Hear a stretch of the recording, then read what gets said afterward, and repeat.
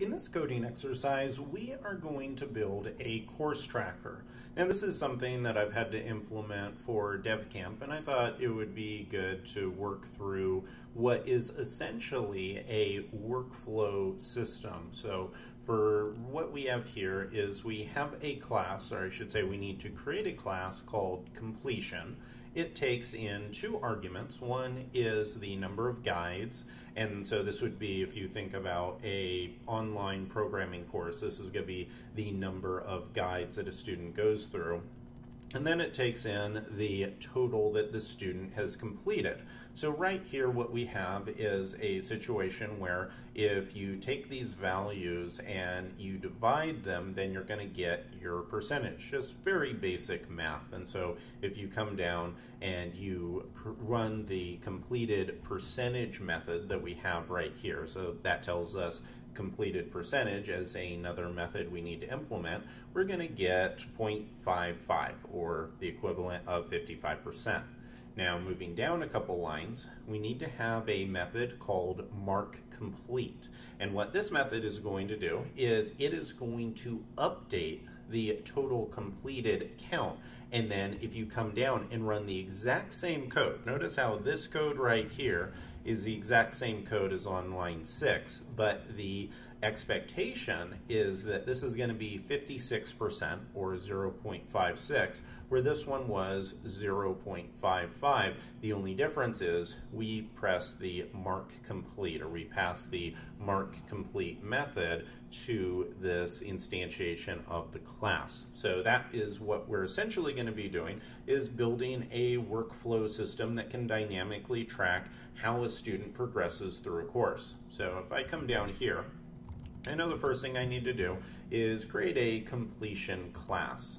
Inside of it, we're going to build an initialize method, and I always have a hard time spelling initialize. I believe that's right.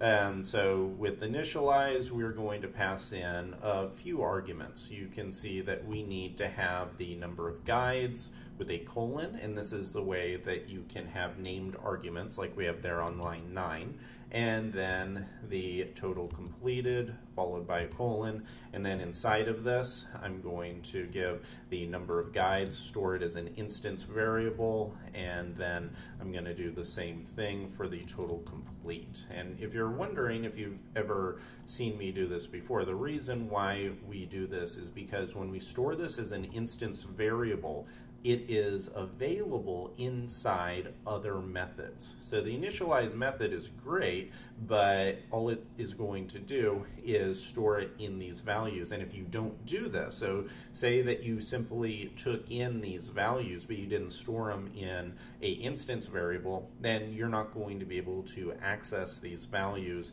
in other methods unless you implement some other way of doing it. So this is a way of getting access to that data. Now we know that we need a completed percentage method. So let's build that. It's going to be completed percentage. It's not going to take any arguments.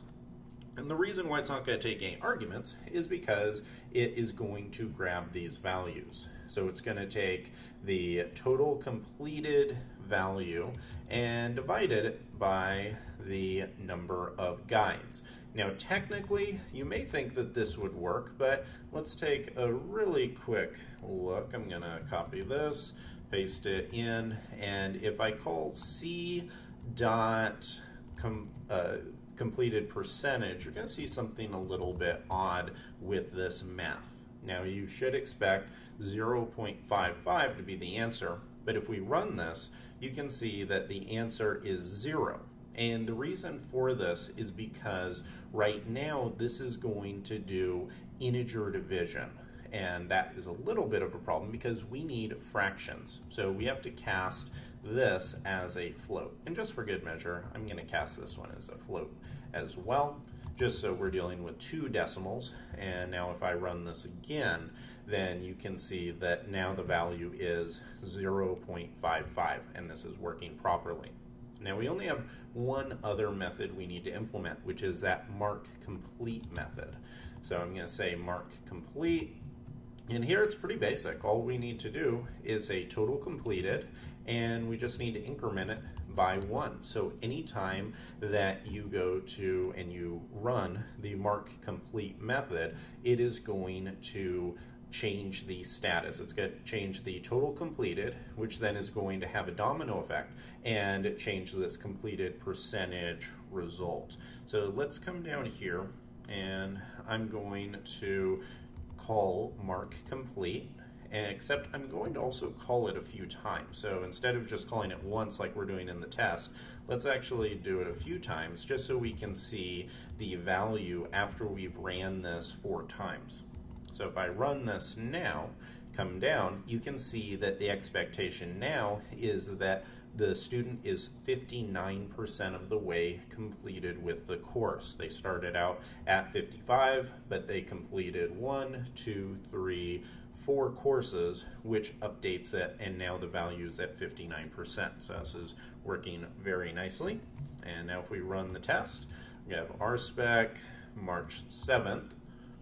Running this, 1 example, 0 failures. So all of this is working perfectly. Our tests are passing, and now you know how to build a dynamic class that can take in values and then update them on the fly.